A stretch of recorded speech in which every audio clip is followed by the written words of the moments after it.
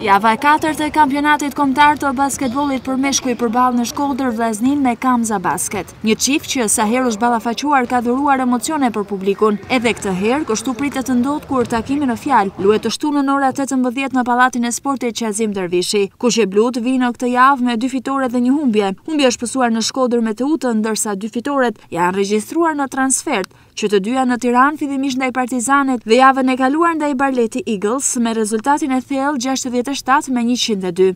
Ishte kalendari keq i joni, sepse në ron një ndeshje shumë e rëndësishme me Teutën dhe për fat keq dështuar. Ishim edhe pas stërvitje të rregullt, edhe kjo ne ka i për keq. Por tash që kena filluar stërvitjen në rregull, tash si po kena edhe mundësi për mos të vitë më është edhe 2 herë ditë ka herë. Normal që kanë filluar rezultatet kanë filluar më ardhë avash. Ndeshja me Partizanin ishte ndeshje shumë e rëndësishme.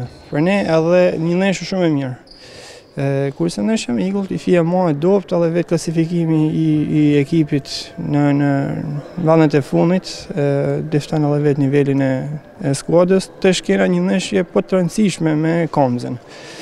Kamza lufton për mjetesë dhe do të vinë në Shkodër e karikume për me fitu se zbën. Gjithashtu edhe ne pretendojmë për vendet e para, po thëmë në play-offit, sepse Tirana është me 0 pikë, kështu që ka me ka një ndeshje e bukur.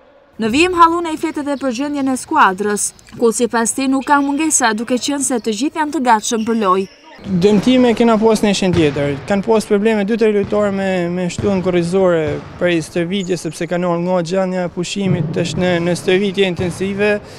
Faslia ka pas i fije probleme, Ervini ka pas i fije probleme me tendinat, por që këtë ndeshje ekipi është i plotë dhe jena të karikuar për fitore.